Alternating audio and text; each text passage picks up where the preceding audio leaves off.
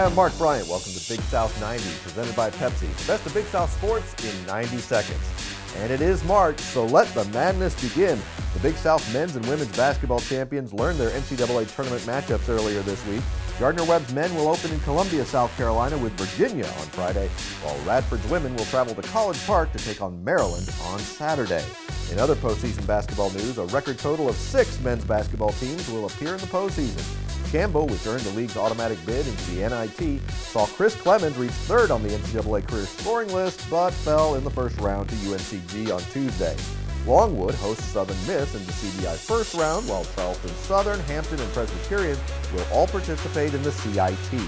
On the women's side, High Point will visit Ohio in the WNIT, while Campbell and UNC Asheville will play in the WBI. Quick spring sports update. The number 24 ranked High Point women's lacrosse squad posted a 13-10 victory over nationally ranked Johns Hopkins last week. And in softball, ESPNU will televise USC Upstate at Longwood Sunday afternoon at 4.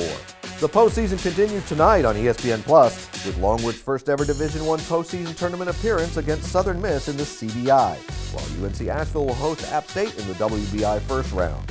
Gardner-Webb opens its NCAA tournament campaign on True TV on Friday, while Radford's Saturday matchup with the Terps will be on ESPN2. Enjoy all that tournament action, and we'll see you here next week.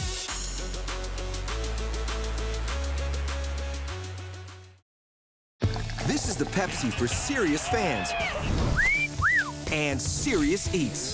This is the Pepsi for Sundays at the ballpark and days off at your favorite pizza joint. Right, Aaron? Best slice in New York. Whatever you're craving, this is the Pepsi for you.